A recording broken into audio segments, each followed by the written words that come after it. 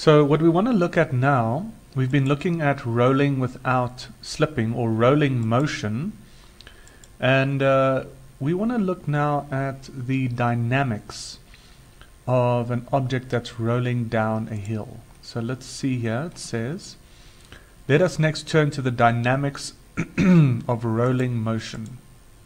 Okay, so here we have an object that's got an inertia m and it's got a radius r. We don't know what its rotational inertia is, okay? It's just an object that's rolling down a hill. So let's analyze the forces and the torque that's acting on this object. So what we can look at first here is just the free body diagram of the center of mass. Okay, so what are all the forces that are acting on this guy? We've got gravity acting down. We've also got a normal force acting up. Okay, and if we break the gravitational force into x and y, so that's your x direction and y direction, we get this gravitational force component and this gravitational force component. But at the same time, we've also got the normal force, which is broken up into the friction component, the static friction component. Remember, it's not slipping, it's rolling down. So there is static friction that's pointing up, up the incline, and then there's also this normal force. So if you consider what's happening now in the x direction, we can see that if we take, what did they take here? They took that as positive. So we've got mg sine theta, which is this this gravitational force component in the x direction, minus the friction force, and this is equal to the acceleration of that center of mass. Okay? So the object is accelerating down the hill, and this is our force equation. Sum of the forces in the x is mass times acceleration of the center of mass.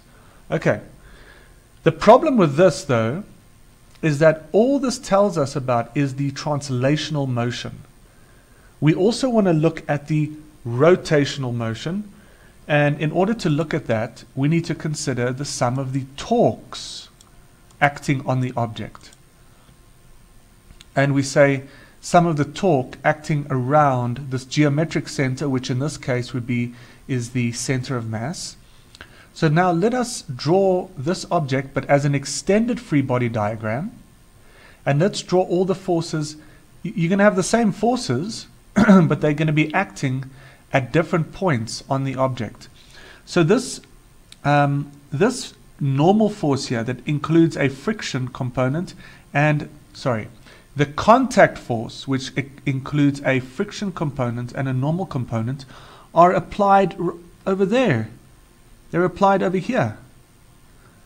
So we draw them there. There's the friction component, the friction force, and the normal force. And then the gravitational force is applied at the center of mass. Okay. So now the question we have is, if we are adding up all the torques that are acting, right, we need to, all the torque acting on this object, we need to find which of these forces is also has a lever arm about the center of mass. What do you mean by that? Well, this gravitational force is acting, the line of action is passing through the center of mass, so this gravitational force causes no torque. It produces no torque because there's no lever arm. This normal component of the contact force also passes through the center of mass, so it has no lever arm and it produces no torque. The friction force, however, does produce a torque because it has a tangential component to this line and it has a lever arm. So the sum of all the external torques acting on this object is equal to the friction force times the radius. And we know that the sum of all the external torques is equal to I alpha. Okay? So guys, this is actually very helpful, because this is a way that we can solve these problems. Is we need to consider what is happening in the x and the y direction, as well as what is happening in a rotational sense. So we need to consider translational motion and rotational motion. Okay? Okay, so now, because the object is rolling without slipping, its rotational and translational motions are coupled. Okay, we've said this multiple times now. So, we know that the velocity of the center of mass is equal to the radius times the rotational velocity. Okay, this is a very important idea, and that needs to stay with you. If we differentiate this equation, we get, if we divide by dt, we get this. The acceleration of the center of mass is equal to the radius times the rotational acceleration. Okay? So, what now? Well, we know that if we take this and we substitute this into 1222, this is 1222. Okay? So, A center of mass is equal to R alpha. So if we substitute that in there, then we're going to get that the friction force is equal to I over R squared times the translational acceleration of the center of mass. Okay?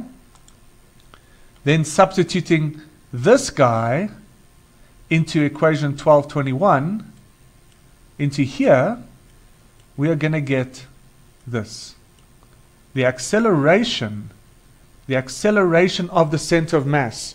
Remember, we're trying to look at the dynamics. The acceleration of the center of mass is equal to g sine theta over 1 plus I over mr squared. And what is this? This is called your shape factor. Maybe I'll do a video about the shape factor I'm not sure, we'll see. Okay? So the shape factor is when you take the rotational inertia of that specific object, whatever it is, and you divide by mr squared. So you can go look at this in table 11.3, the shape factor.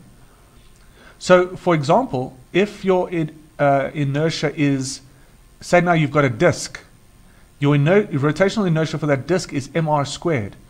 So your shape factor for that would be 1, because it's mr squared divided by mr squared. If you've got a cylinder, let me just get this guy. So your shape factor is I over mr squared. So if you've got a disk, then that is mr squared. So your C would be mr squared over mr squared is 1. If you've got a solid, I've gone blank now, but you've got a solid, what is that? Sorry, I've gone completely blank. My apologies. Anyways, for this, you've got your rotational inertia is half mr squared. So your C is then half mr squared divided by mr squared, which is a half. Okay? So there's different ones like this. And so your C value, which is your shape factor, is not dependent on M and R. It is dependent only on the shape. It is only dependent on the shape of the object. What do we mean by that? Well, rod. Is it a rod? I'm sorry, I've just completely gone blank there. But the point is this, that if you've got a small, let's call it a rod, okay? I'm just going to call it a rod. A solid rod like that. Or you've got a large rod like that. Okay? Round bar. Then the shape factor is the same for both of them. It will be a half mr squared divided by mr squared, which is a half. Aha, for both of these. So the shape factor for both of these is the same. However, for something that has a different shape, meaning it's got a different, it's got a ring, okay?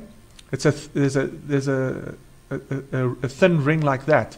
It's got a different inertia, so its shape factor is different. So that's a different shape. These two have the same shape, so they have the same shape factor. Okay. So C, this acceleration of the center of mass, is given by this, g sine theta over 1 plus c.